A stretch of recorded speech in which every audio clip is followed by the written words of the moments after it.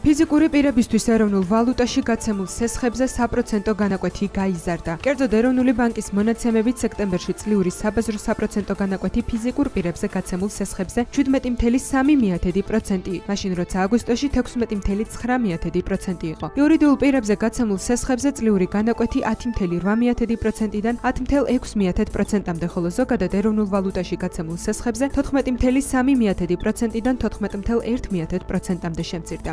ეხება უცხოურ ვალუტაში გაცემულ სესხებს, ამ შემთხვევაში წლიური საბაზრო საპროცენტო განაკვეთი სექტემბერში აგვისტოსთან შედარებით 7,1%-დან 7,4%-მდე გაიზარდა. ანალოგიური მონაცემები დაფიქსირდა იურიდიულ პირებზე გაცემულ სესხების შემთხვევაშიც, ხოლო ფიზიკურ პირებზე გაცემულ სესხებზე განაკვეთი არ შეცვლილა და 7,1% იყო. ამასთან სების სტატისტიკური მონაცემებით სექტემბერში საპროცენტო განაკვეთები სესხებზე შემცირდა. კერძოდ სექტემბერში 11,5% შეადგინა, აგვისტოში კი 11,7% იყო.